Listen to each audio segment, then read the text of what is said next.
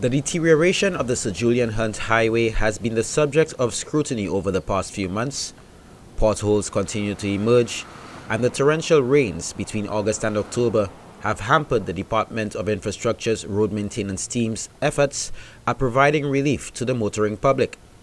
Honorable Stephenson King, Senior Minister and Minister with responsibility for infrastructure, ports and transport, speaking at the Lower House sitting of October 11th, however, took aim at the Leader of the Opposition and stated that this should have never been.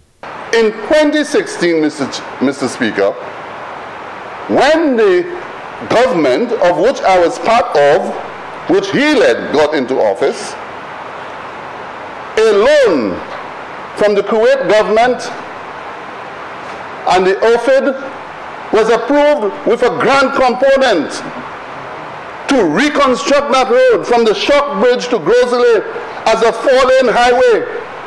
Even before giving it consideration, I was told, we're not doing this. It will have negative impact on the debt ratio of the country. You hearing me? In 2016. The project's plan included the rehabilitation of agricultural and secondary roads.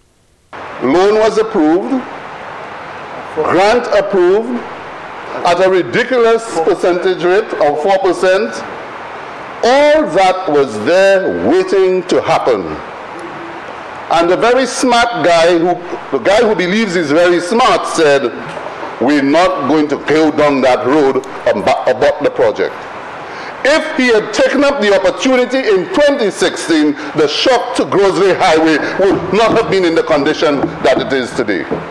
The government of St. Lucia, led by Prime Minister Honorable Philip J. Pierre, has, however, renegotiated the agreement with the Kuwaiti government. This government has been able to earn its respect. And this Prime Minister has been able to go back to them, even though they were hesitant, because of the treatment they were given by the then Minister of Tutbagai, was able to speak to the Kuwaitis, and sooner than later, we will have approval to continue that program. So, Mr. Speaker, not only will the road be reconstructed from Grosley, from Shock to Grosley, but the bypass roads, what we call the back roads, more or less secondary roads, those roads will be looked at so as to allow for greater mobility in the country.